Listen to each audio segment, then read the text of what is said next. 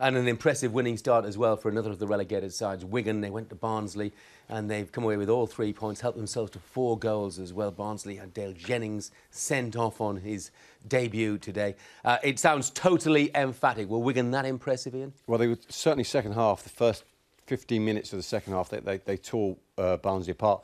I think Dave Flitcroft will be disappointed because they never really got after Wigan at all. I mean, you know, they had that 3 in midfield, McCarthy, Watson and MacArthur, and they popped that ball around. Beauchesneau was a threat.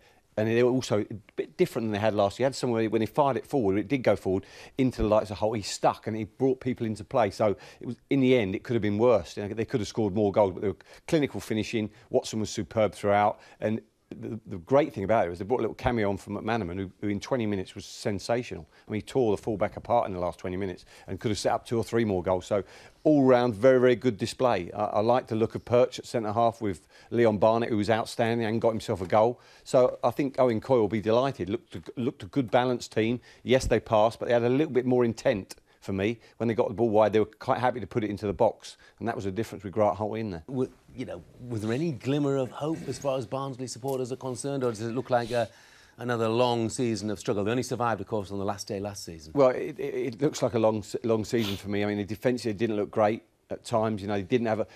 O'Grady, I've seen being excellent, but he just didn't get into the game, and they didn't have the ball. Him and Dagnall, who are normally quite lively and bright, they had no service at all. You couldn't really judge as an attacking force because they didn't have enough of the ball. But for me, I think there'll be a long, hard season. But you know, their home form has been fantastic under Dave Flitcroft, and it was a very un-David Flitcroft performance. I've seen a lot of Barnsley last year at home. They were really at you. Today, they looked off the pace. He didn't get in Wigan's faces at all. And that'll be the disappointment for David Flitcroft because he's done a great job there. I mean, looking at Wigan, obviously, emphatic result today. Do you feel that squad has got sufficient strength and to be bang there all season? Yeah, I do. I really do. I look at that. And you've got Emerson Boyce, who I've had and Paul's had, fantastic right back. You know, they look powerful. Craney slipped in at left back.